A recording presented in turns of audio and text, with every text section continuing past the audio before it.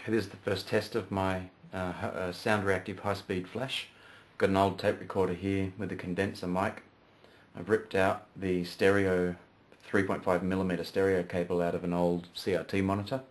That's attached to a silicon controlled rectifier, and from there it heads on to the disposable camera splash. So when I charge up the capacitor on the disposable camera and make a noise over the mic, I should get an instantaneous flash. The sound is setting the flash off.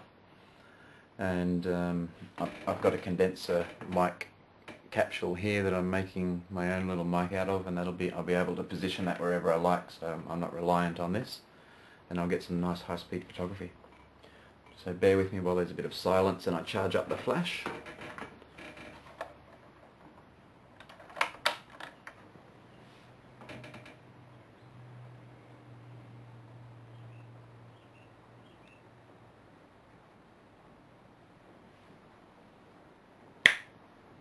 There we go, it works.